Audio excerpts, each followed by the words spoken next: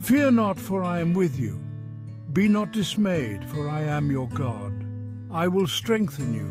I will help you. I will uphold you with my righteous right hand. Isaiah 41, verse 10. Life often brings moments of uncertainty, fear, and dismay. In these moments, it's easy to feel alone and overwhelmed, almost as if we are buried under the rubbles of life. The verse in Isaiah 41 verse 10 stands as a pillar of strength and an anchor of safety. It is not merely a comforting verse, it is a powerful promise from God Himself spoken directly to His people. God starts by addressing our deepest fears. Fear not, for I am with you.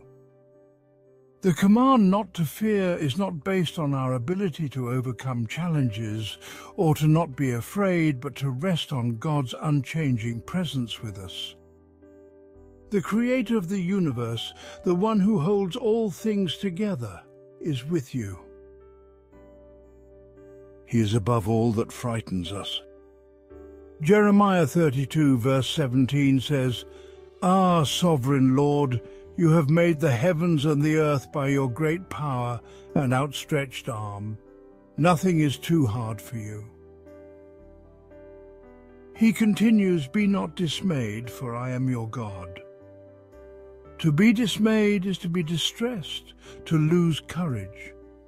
God reminds us that He is not just any God, but our God, a personal, relational God who is deeply invested in our lives.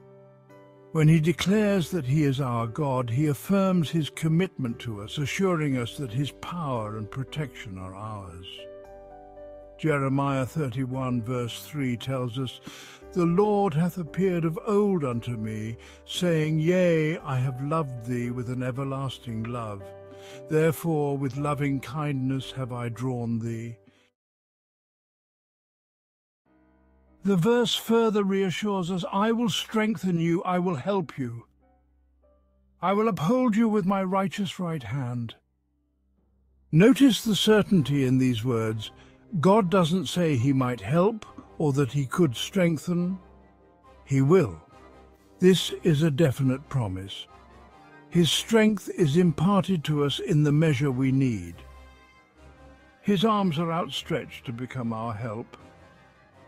And when we feel like we can't stand on our own, He upholds us with His righteous right hand, a symbol of His authority, power, and justice.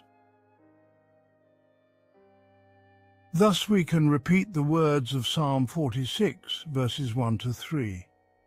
God is our refuge and strength, an ever-present help in trouble. Therefore we will not fear, though the earth give way, and the mountains fall into the heart of the sea, though its waters roar and foam, and the mountains quake with their surging. In your moments of fear or dismay, take time to meditate on this verse. Speak it over your life, your situation, and your heart. Remember that God's promises are certain and unchanging. He is with you in every season, every challenge, and every victory. Let this truth guide your thoughts and actions today. When you feel weak, rely on His strength. When you need help, call upon Him. When you are unsure if you can continue, remember that He upholds you with His righteous right hand. This promise is not just for others, it is for you, today, tomorrow, and always. Let us pray. Heavenly Father, thank you for your unchanging promise to be with us. You are a God whose words are as unchanging as your character, but unless we accept them and live by them, we render them powerless. Today, God, we come before you with grateful hearts, thanking you for the solid comfort, power, and victory that we have in your words.